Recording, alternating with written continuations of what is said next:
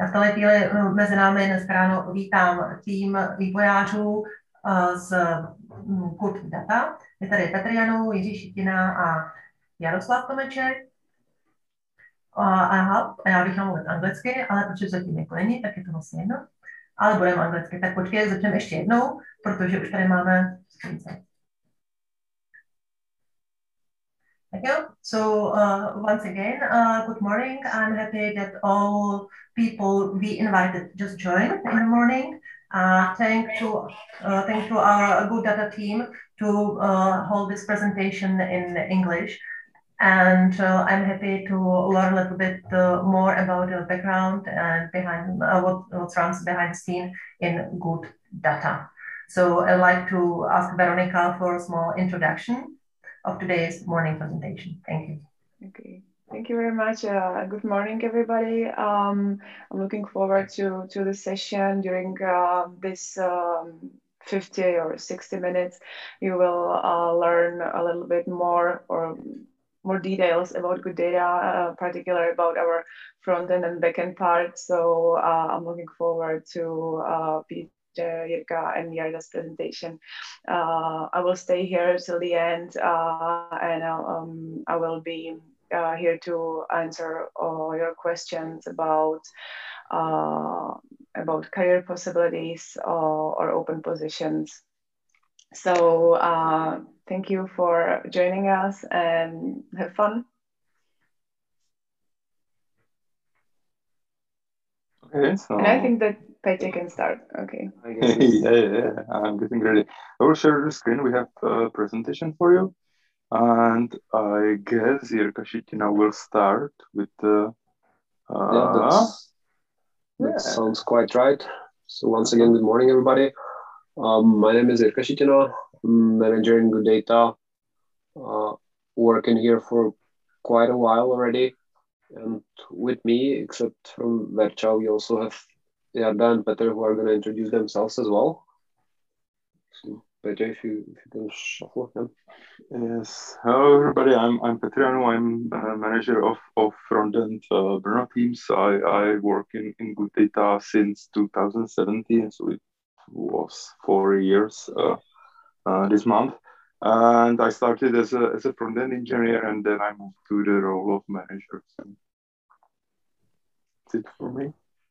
The last one is me. So I'm Jaroslav Tomeček, working as a manager in Brno. I'm managing 3 teams with 3 different domains, varying from operations to application development. And I was hired at the last one, so I will be celebrating 4 years in a few weeks. All right. So what do we do? What is GoodData? What we do is data as a service or business intelligence as a service. And actually just a couple of days ago on Monday, we had our founder here in Czech Republic explaining our business model and the stuff what we do as an octopus, that we try to basically help the businesses to succeed with the lacks as far as sources of data and various aspects of getting to know what's going on in their business. And how we do it is that we help with the entire flow of this. So from the very first connection of the data sources through some storage processing till the final creation of metrics, and then visualization of them as reports or dashboards. So we cover all of those aspects, and we can do it at scale, and we can do it either in a hosted way or as a service. And as the latest news, we can even provide the Kubernetes image so that our customer can download our analytical platform and run it in their own environment or data center. So it's big news for us. By the way, guys, feel free to stop us at any time if you have any any questions or shoot them to chat. I will try to check up on it, and we are happy to answer anything. There's going to be space for broader questions at the end as well, but don't be shy to interrupt us at any moment. We are not that picky on it. All right, Petr, can we move on? Who are our customers? Apart from some big companies that are not so famous and not so known in CZ, we've got also some big brands. The ones that shine the most at the moment are definitely Visa and MasterCard. It's a big deal for us that we were able to get them as our customers, because in order to comply with the banking sector, we need to be certified for all the aspects of security and data safety you can imagine, plus many other aspects you cannot imagine. On top of it, we have also Zalando, the big retail. Zalando is checking up basically how various brands and how various items in their shop are doing, and how to make their business better. Then it's Totus. It's a massive customer from Brazil, from South America, and they are something like SAP here in Europe and in the States, just for South America. And then in the bottom right corner, it's Double Verify. It's a company that I guess not many people know here in CZ, but they are huge in analysis of marketing campaigns, and they are definitely our champion in uploading the biggest amounts of data and being the most challenging to our data centers, because they go like crazy, and they cause us some headaches as we have to deal with the amounts of data they do upload. If we can move on. Yeah, as a company, we are founded in 2007 when Roman Staněk, our founder, actually purchased small Brno startup that was trying to build analytical platform in parallel with no front end, no fancy bits. And since the day one, he was aiming global. That's why he based the company to San Francisco, and through the time we've grown to have over 300 employees, to be on 4 major sites. There is the top management in San Francisco. We've got 2 engineering sites here in CZ, one in Prague in Karlín, the other one in Brno, in the very center, and one in Vietnam in Saigon, where we originally had only Q&A department, but through the time, Saigon office has grown into the full-on engineering hub. And at the moment, we've got 5 production environments, 2 in the States, one in London, one in Frankfurt, as London is not part of EU any longer, and one in Canada. We are also considering to grow in Australia, or in this region. It's work in progress, and hopefully by the end of the year we'll have another data center. And as you can see on the reaction of Jarda, it's going to be some more activity for his teams. Okay, if we move on to the backend, our entire platform is built around REST APIs. Just a question for the audience, if you are still here, does anybody have an idea what REST APIs are?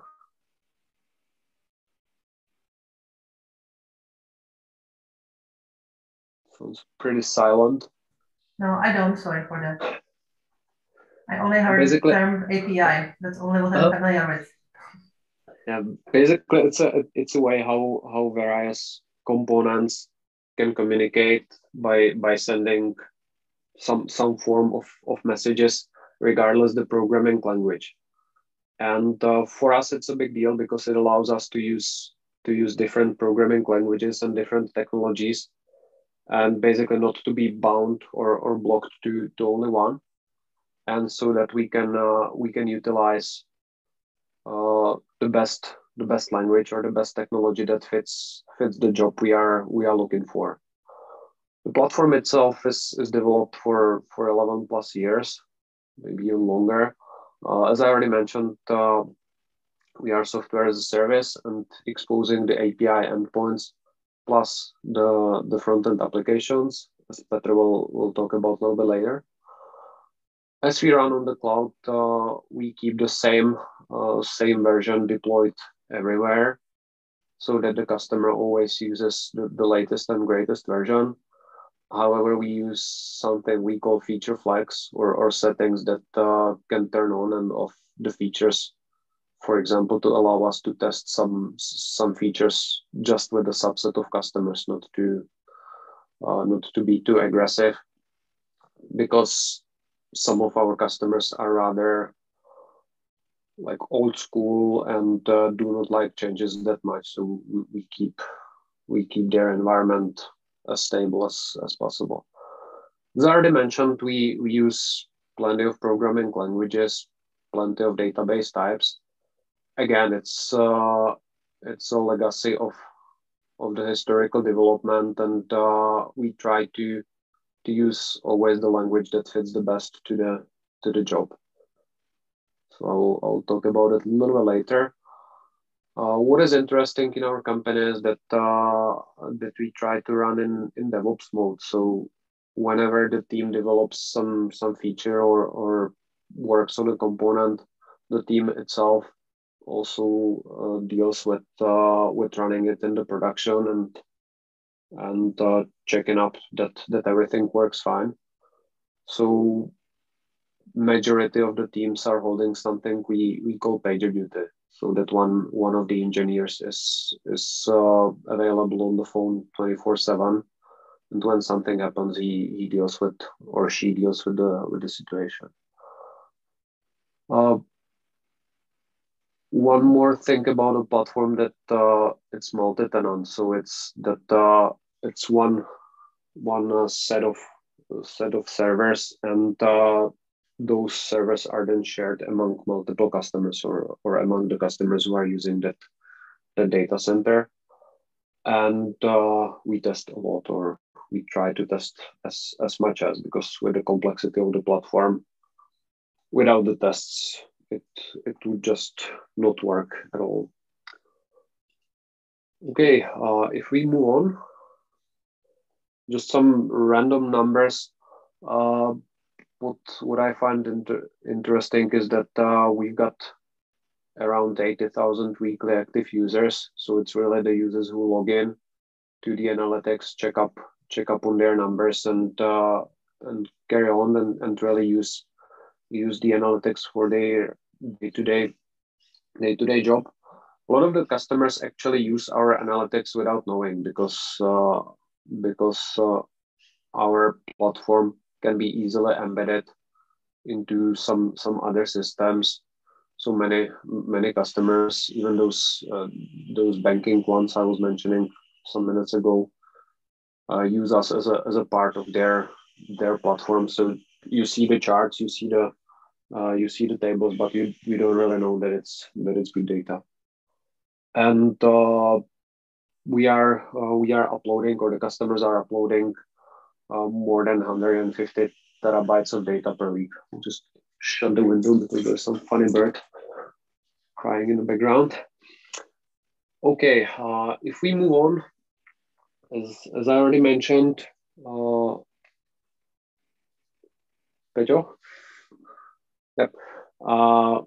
We are counting it around 15 engineering teams. Those teams are normally built around either technology or more likely around the logical block, like logging of the user or some part of visualizations or some calculations of reports or such.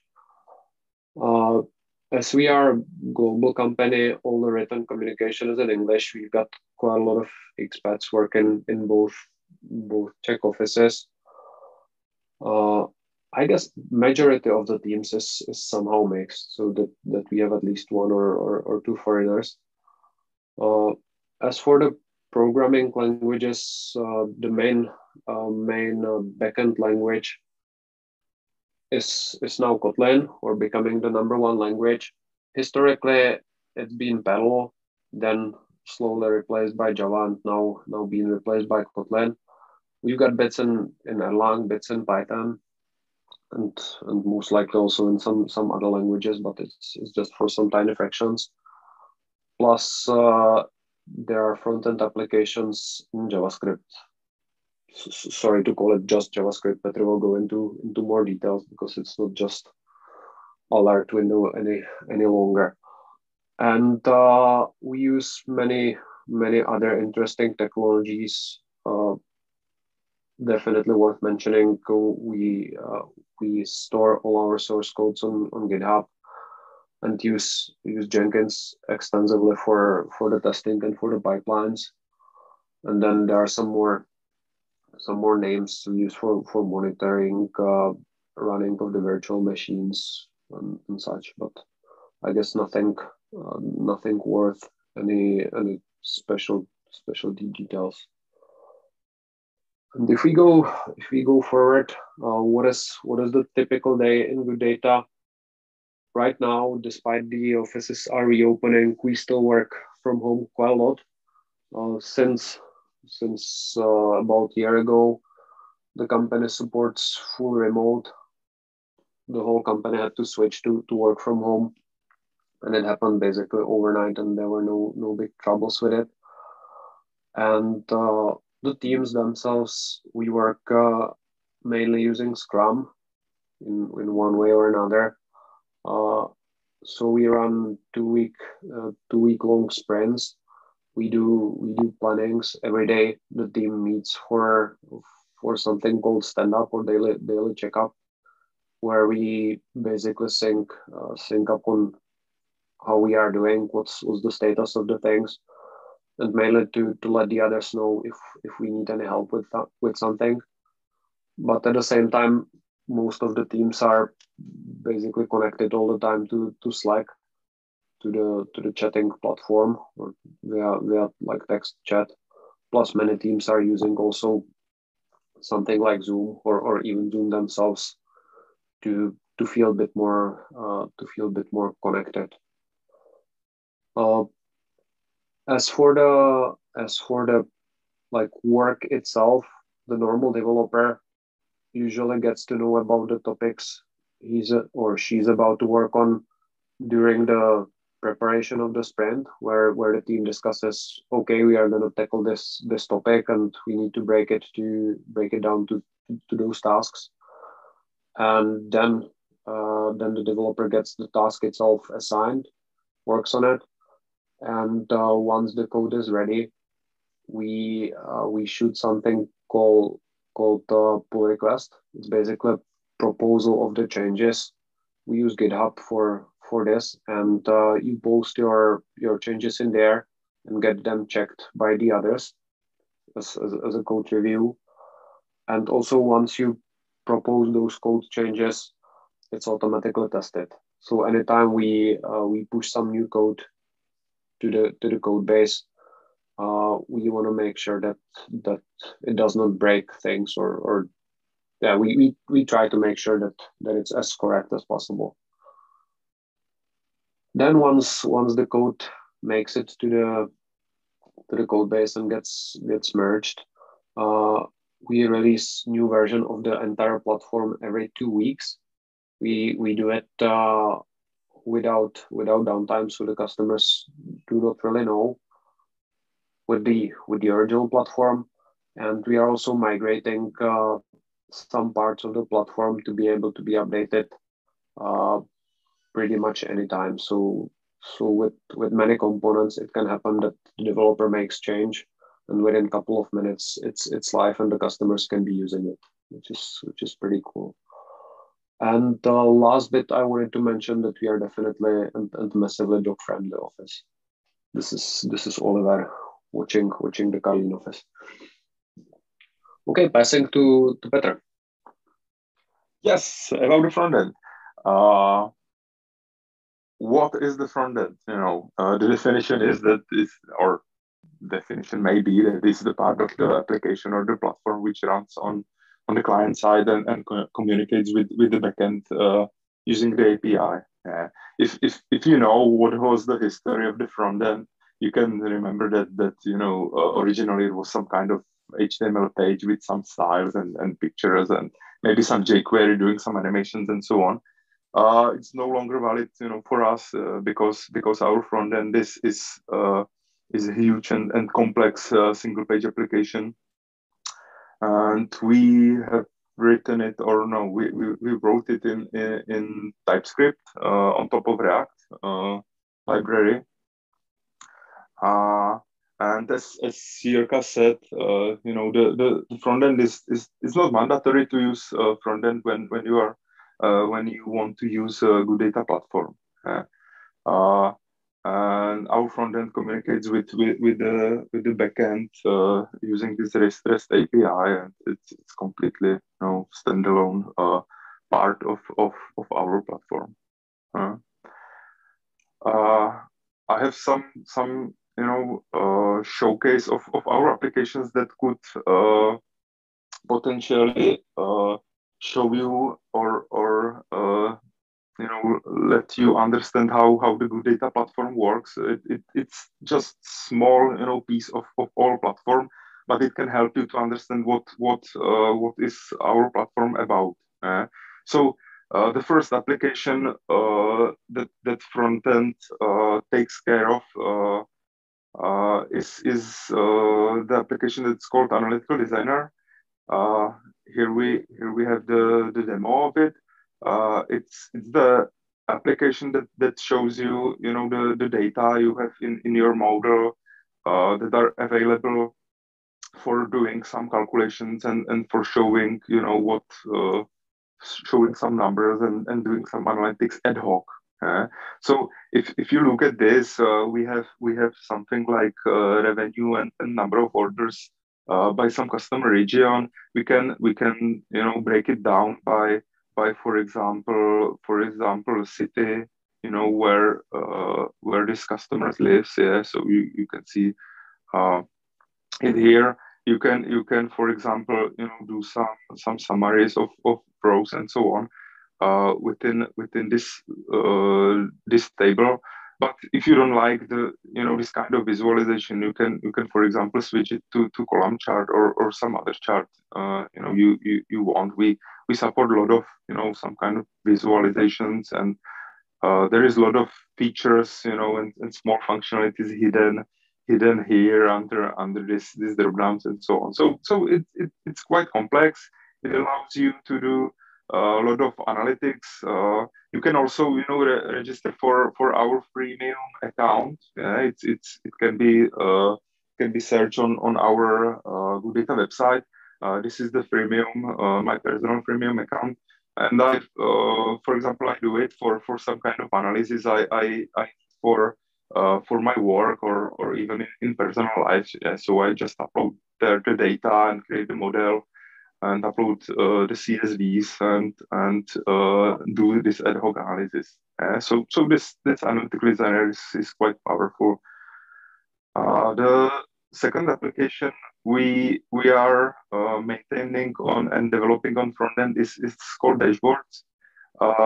This is the application for showing the visualizations or the reports you created using the analytical designer. As you can see, I can put here this table I just worked with in analytical designer. I can mess with it somehow, create my own dashboard, put the reports to some dashboard and have it on one page basically. So this is the second part of the front end. And third part is not the application; it's actually the SDK. We call it GoodData UI. It's the open source TypeScript, or with possibility there is a possibility to fall back to JavaScript SDK, which allows you to create custom applications. You know, you don't need to use our analytical designer and dashboards to build the analytics, like the front end of your analytics. Yeah. So we have quite extensive documentation of our UI. But what the basic principle is that our UI allows you to put the visualizations that are loaded from our platform to your application. It's quite easy. We allow our users or customers to adopt this easily. We have some. Where is it? We have some examples, in this sandbox that allows you to play with that, interactively to try it. So, for example, if you want to use this pivot table, it's about putting 3 or 4 lines of the code into your React application. So it's quite easy. And to start using our SDK, it's also easy because you just install or you just run this great GoodData React app, which we made for our users, and it bootstraps the whole application. You can see here in this sandbox. So you can start playing with our SDK and with our platform in a minute, if you are a little bit skilled in front end and in Node and so on. So back to the presentation. What technologies we are using on front end? As I said, TypeScript. Yeah, everything is written in TypeScript because it's not possible to maintain such a complex code base, in plain JavaScript without types. So, and yes, we use React UI to build the user interface, and with the Redux as a state manager. I will probably skip these technologies because they are related to front end guys. So, and I will pass the mic to Jarda. Okay, so once again, good morning from Brno. I will a little bit explain GoodData from a different perspective. Guys were very much talking about our customers and front-end and back-end. I would like to give it a little bit different perspective. So if we can go on. We have 3 different products. I will be talking about them in a while. Petya was a few minutes ago presenting how the application looks like. In all of these cases, it looks like more or less the same. Petya may not agree fully, but it looks more or less the same. So can we go on? So the first one is GoodData Enterprise, and if you remember the very first slide, Jirka was showing all the customers. All of them are running on top of this enterprise application. We call it also the Bear. There is some long history why is it called Bear, and I don't still understand the full story. So I'm not going to talk about it. But basically, what it is end-to-end business intelligence cloud solution, which was already described by guys. They showed what it is. What you get is basically, or you basically pay per subscription. So you can imagine it like when you are paying for, I don't know, Netflix or Google Play or YouTube Music or these things. So you have some monthly payment, and what you get is not actually the software. What you get is the service that the software runs well. So that's why it's called software as a service. With that, you get support 24/7, and you get what we call professional services, which is a team who is helping with your specific implementations and such. They help you with some specific solutions on the top of GoodData UI, which was previously presented by Petya. They help you with integration with your solutions and such. Regarding technologies, all of them are mentioned here, and they were already previously mentioned. That they are so it means that they are running the backend as it was described before, as well as the frontend as Petya was talking about it. So unless there are any questions, we can go on. The other product is GoodData Freemium. It is running on the same hardware, software, whatever you call it, as the enterprise. The difference is that it is for free, like for, let's say, until you reach some usage level. So it means that you don't pay for it, but you don't get the support, because as I mentioned, in our case, you are not paying for the software, you are paying for the service around that. So there is no support available, no services available, just a limited functionality, because there is nobody who can set it up for you on our side and such. And the technology stack is very similar, or actually the same as for the enterprise. Actually, I have a mistake here, because I mentioned Veronika here, and Veronika is not available for freemium. So there are some changes, but not much of them. And the last one, Petr, is what is called GoodData Cloud Native.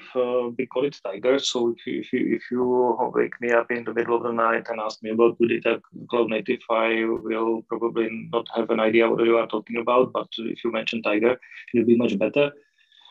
And it is what Jirka was talking about previously when he mentioned that there is some Docker image or Kubernetes image available on the Docker Hub, which you can download and play with GoodData. You can do it. The link is here, or you can go to Docker Hub and search for GoodData. You will find it. Takes like, I don't know, 10 minutes before you make it run, and then you can use the analytical designer and dashboards as it was presented by Petya. It is quite new product, basically written from scratch with all the know-how we gained since 2007 when the company was founded. And the goal is that our customers can run it also in their data centers or their environment, or even on a laptop. Like the laptop I'm just using can run this Tiger application. It is using bleeding edge technologies such as Java, Kotlin, TypeScript, Kubernetes, Docker, Postgres, and many more expected. We are really on the edge of what all of these technologies offer at the moment. And it is from our perspective, this is an investment for the future. The main focus is still on the Bear, the previous two applications. And what is also important is that we will also, I would say, backport, even though it is not probably the best word, all the new things developed in Tiger back to Bear. So we innovated the Tiger, the Bear applications. So that's it about the products. Yeah, actually about this, the best how to describe this is actually the picture we got on our t-shirts when Bear and Tiger are hugging each other. Like we try to use the best from the both worlds, and not to backport it, but to integrate it a little bit more. And that's probably the better word. And what we did not talk about yet is like who are the people we are looking for. So the next slide. We are looking for a mindset, not technology. So it means that previously we have seen that we are using a lot of technologies because we were adopting them as they were fitting for a specific use cases. So we were like not adapting the solution to the technology, but rather using the technology which is fitting the solution.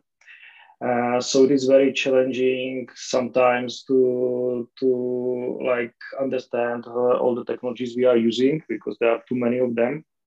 So that's the reason why we are looking for much more for a specific mindset and another technologies. So it's like that during the hiring process, we are testing how the candidates think, not that much as what you use, which means that we expect that the candidates and the new employees will learn what we are doing, and there is a lot of opportunities to learn, and we are actually expecting that you will learn and we will help you. So it is like part of our company culture to help actually how to say it, to help you starting new careers and as a first job. For instance, in my teams, I have currently 3 students out of 21 engineers. I'm actually very close to hire another one, so I will have 4 students. From my perspective, it is I enjoy it a lot, and it is a good investment because I know that these students are happy to learn, and they will hopefully stay with us because they will like it here. So, for instance, I have a Perl position currently in Brno. I don't know if anyone still knows Perl, but it was a very cool language still 10 years ago, and I'm a former Perl developer, so I know what I'm talking about. And but it is very challenging to find a Perl developer recently. My theory is that there was no big company like supporting Perl, unlike, for instance, Python, which was supported by Google, or Java, which was supported by Sun, which was like bought by Oracle. But there was no one behind Perl. But it is a cool language anyway, and so because there are actually no candidates available on the market, we are happy to invite or to interview somebody who is willing to learn Perl. We don't expect any Perl experience. It is just that you show us that you can learn the technology. I was actually talking about the 4th student I'm considering at the moment. So I had a call with her last week, and she was very enthusiastic about learning something new. And the interview, or it was the first time during the call when she heard about Perl.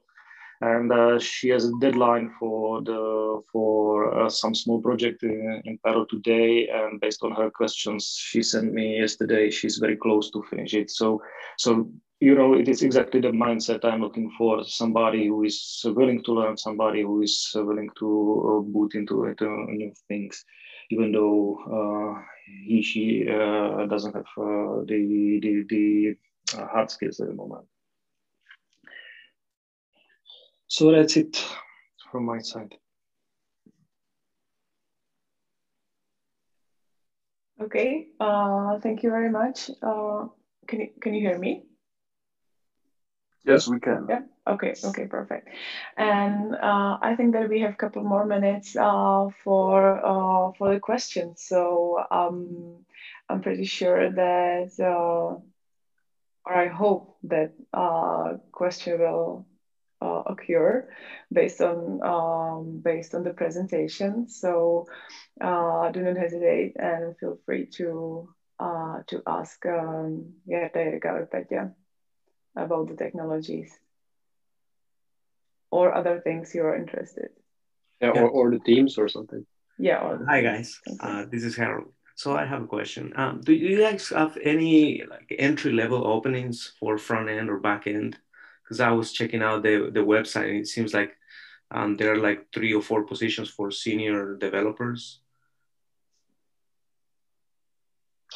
Yes, we have opened also level engineer position for frontend.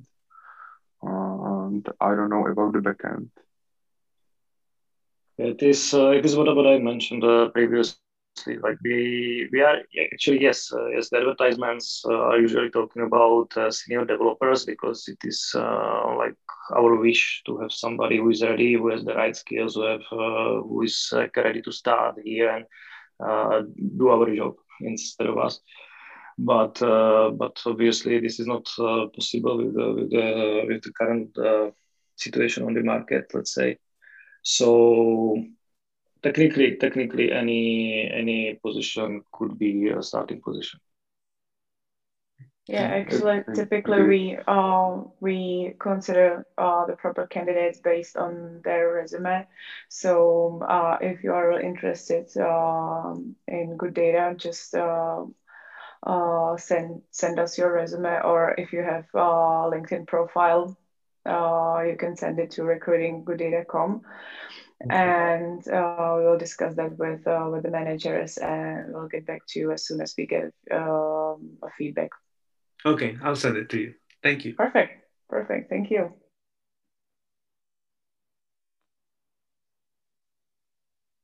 Any other question? I would like to ask. Can you hear me? Yeah. Yeah. Okay. Because I am majoring in statistics at Matfis. Is it possible to find a job at your company? Since I am no programmer or such that. Actually, there's a team that specializes on we call it GoodData analytical engine, and it's the part that does all the computations and actually translates our proprietary query language similar to SQL to the real SQL, and there's a lot of maths in that. And it's the guys, I guess none of them was originally a programmer. Like all of them have mathematical background or statistical background. And so I believe that would be the team. So definitely just like with Harold, shoot us the CV and we'll see what we can do about it. Thank you very much.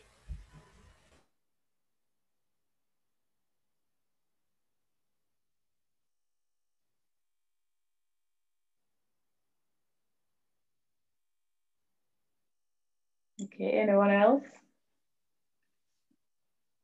Sorry for that, Carolina. I had a question. I listened to the previous question, and my question is on if how can we just describe the idea? What are the people looking for? I think it should be part of the CV at the beginning. Maybe just people should add some abstract or summary, what they know, what they expect, what they would like to do. Because when you don't have any open position to the field of study they are looking for, maybe it's better it also helps you to find a position for this person in your team. Yeah, exactly. Thank you very much. This definitely helps, and this is also what we not require, but it's nice to have a short description of what you are interested in, what are you looking for, and you can also add the information what you are really not looking for, so we can avoid inconveniences. This fits to what Jarda was mentioning. Like the technologies are nice if you know them, but they are not the must. Like provided that you are willing to learn and that you want to get better in whatever is necessary. Yes, I think this is important for juniors and freshmen because they are exactly don't know what they are looking for. The position which is open officially on web servers is not that corresponds their expectations. Even they exactly do not know what they want. So I think it might help just if they try to summarize their profile So it helps you how to put this person. We also discussed interest and hobbies. I think it's also an important part of the CV. So you can see if this person fits in your team or not, based on this leisure time. Yeah, does it work for you in GoodData too? Yes, it definitely helps. You know, we care about the culture in GoodData, so we are interested also in your hobbies. You know. Yeah, and it's typically also part of the interview afterwards. So, but at the same time, it's not that I don't know, if you played football, you would be disqualified. The other way around. And as we have quite a lot of guys, I guess you can find any hobby you can imagine within our teams. It's really not. It varies a lot, and it's actually positive that you care about something like extra and something like off your main field. Okay, thank you. I think it's right, and we just hold discussions with our students regarding